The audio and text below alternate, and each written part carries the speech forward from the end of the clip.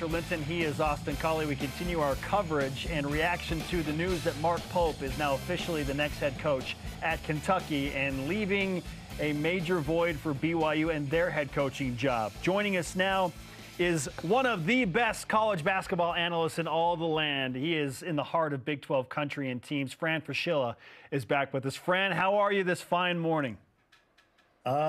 All is good, Spencer. I'm not far from you guys in Colorado Springs. It's a beautiful, crisp morning here, and I thought I was going to, kind of chill out after the Final Four, and that's, but I don't have anything to do other than observe from a distance, and it's just a mind-blowing last 24 hours. Yeah, you said it. It's been a wild ride. So if you could sum it up, as you do so eloquently often, Fran, how does something like this happen where Mark Pope is now the next head coach at Kentucky? Well, I'll work in reverse order. He's the next head coach at Kentucky because he did a fabulous job at BYU and before that at Utah Valley. But in point of fact, I woke up yesterday morning thinking, damn, I'm losing my good friend Scott Drew to Kentucky. Good for him. And then by the end of the day, before I hit my head on the pillow, I was like, damn, my good friend Mark Pope is going back home to Kentucky. So, hey, it just shows you the power of the Big 12, I guess. But really, Kentucky was in a bind, and they found a guy, in my opinion, that as hard as it is for Cougar fans to realize that he's gone, he's great legacy at Kentucky, great human being, as you guys know well, tremendous coach, mentor, and he's a part of the history of University of Kentucky basketball as a captain and national champion. So in a weird way, it fits. And ironically, there's a lot of Kentucky fans that probably aren't thrilled today. But as long as Mark can keep the recruiting in place, and I don't mean this class, but if he can utilize the resources at Kentucky, coaching is not going to be an issue for him in the SEC, without a doubt. And being a great human being is going to help him with the Kentucky fan base. So, Fran, I got to ask you, not a lot of people had, especially Kentucky fans, had Mark Pope on their bingo card for next head coach, okay, filling that vacancy. Yeah. At what point did you feel like Mark Pope was an absolute, legitimate candidate? Late yesterday afternoon, Austin, honestly, because they went through the list of guys with maybe more accolades, more history in their coaching career. When you throw out names like, Scott Drew and Billy Donovan, obviously those guys have been around a while, but, it kind of reminds me of like the NBA draft. Scott Drew is the 4-year guy, proven, he's going to be really good because he's done it. Whereas Mark Pope's like the lottery pick. He's got a smaller resume, but you look at a guy with great potential. And so honestly, late yesterday afternoon, as I was kind of reading my Twitter, which is how I get my news every day, I was like, wow, I think this might actually be a fit. And, you not only want somebody to say yes to you if you're the athletic director, Mitch Barnhart, but in this case, you not only got a guy that says yes, but he knows Kentucky. He lived it. He played for a great coach. He's part of an incredible team in 1996. He was the captain of that team. Obviously was good enough to then play in the NBA. So that's when it hit me like this is probably more realistic than trying to wait for Billy Donovan. And so it happened fast. There's no question. I would have given you those odds that he would have been the coach yesterday morning. But Kentucky was in a unique spot. And we may look back on this in 15 years and say, boy, did they get lucky that they got Mark Pope to be their head coach. On the other hand, it's a risk because Mark doesn't have quite the resume of some of the others. But as someone who's observed him up close, I think he's got everything it takes to be successful there. The fabulous Fran Fraschilla is with us on BYU Sports Nation. Naturally, Fran, now BYU fans are left wondering, well, who in the world is going to be the next head coach at BYU? Because it is such a unique place that typically requires a unique set and backdrop to fit that vacancy at an institution that's so closely tied to the Church of Jesus Christ of Latter-day Saints. So who's on your short list to become BYU's next head coach? Well, as of this morning, I would have said Mad Dog. I love Mark Matson. I can remember a few years ago when he was a candidate for the BYU job. without a lot of with no head coaching experience. I believe he interviewed, and they went with. Am I right about that, Spencer? Yeah. He interviewed, and I remember because we were talking. You know, Mark's become Mark and I are not close friends, but we're friends. And he called me about being a head coach at the college level. And ironically enough, the way it worked out perfectly for everybody was Mark Pope left Utah Valley to go to BYU, and then Mark Madsen went to Utah Valley and got great experience as a head coach. Now, I understand this morning, I know he's got the big buyout, and I also know that he kind of reaffirmed his commitment to Cal. So I don't know if that's off the table yet. You guys would know better if the pressure maybe to come back home, not only to BYU, but to the church. But as of right now, it seems to me he may not be a candidate. So after that, it's kind of wide open.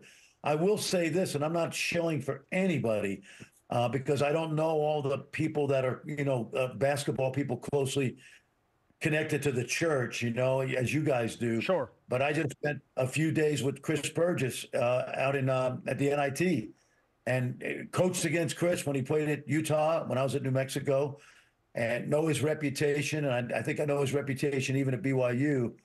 And, again, maybe a gamble, but he seems to have all the right stuff. And again, not endorsing Chris, but just as an observer saying, I think this guy's, and I even told him last week, you're going to be a really good head coach, and I hope you get the right opportunity. So maybe this is it. I'm sure he'll get a look because of his connection to BYU. But other than that, it's going to be tricky because you've got a good team coming back. And, I think the quicker, the better, but not quick enough to make a bad decision. I think your administration, athletic administration, is very competent and clued into what has to get done quickly. So that's what I was going to ask you, Fran. What do you think?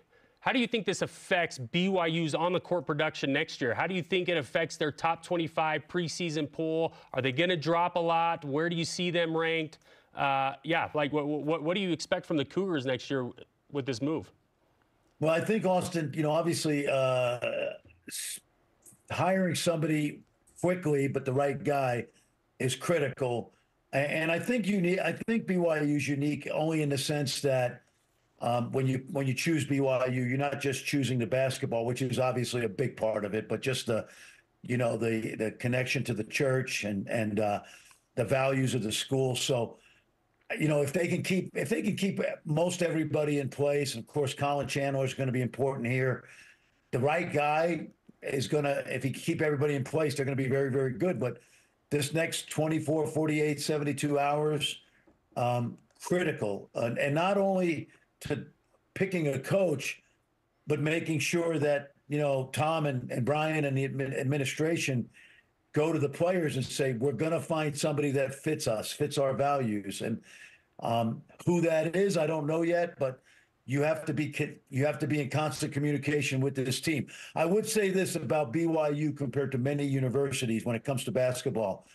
Because of the Mormon mission and the fact that you get guys back from their missions, you've got a very mature group of young people, maybe more so than other places, that understand what's going on right now. Maybe a little bit different than a 19-year-old freshman. Sure.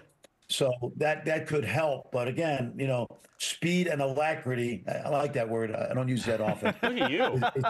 Someone did their Wordle today.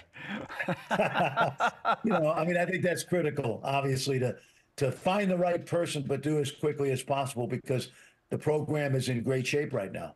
Fran, it wasn't that long ago that you were rocking that head coaching title. You know this, and you've seen the evolution of how the game has evolved with NIL, and just the whole approach to recruiting is totally different than it was even 10 to 15 years ago. So knowing what you know and having your head coaching experience and being around these young guys still today, what's priority number one for whoever the new head coach is? Let's say Chris Burgess or whoever gets hired. What's agenda item number one?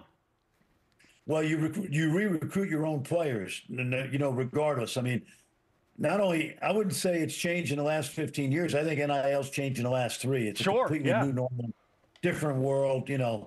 Austin knows even on the football side how that's going. But whenever you take over a job for the first time, when I say that, I mean you get a job, like let's say the new coach at BYU. wouldn't matter if it was NIL or not. The first responsibility is to re-recruit the players that are already committed to the university. Oftentimes they're committed because of who the head coach was, but more often than not, they're committed for a variety of reasons. And a big part of it is the university, the basketball program, the lifestyle, you know, the community. And so you have whoever gets the job is going to have to re-recruit the team immediately and make sure that there is a connection there between the guys that have already sweated for BYU and your connection to them.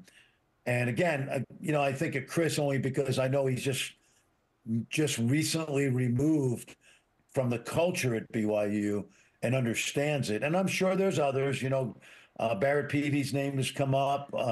There might be some guys on the staff that, you know, could have, head coaching in their future. But connecting to the current players is the first priority.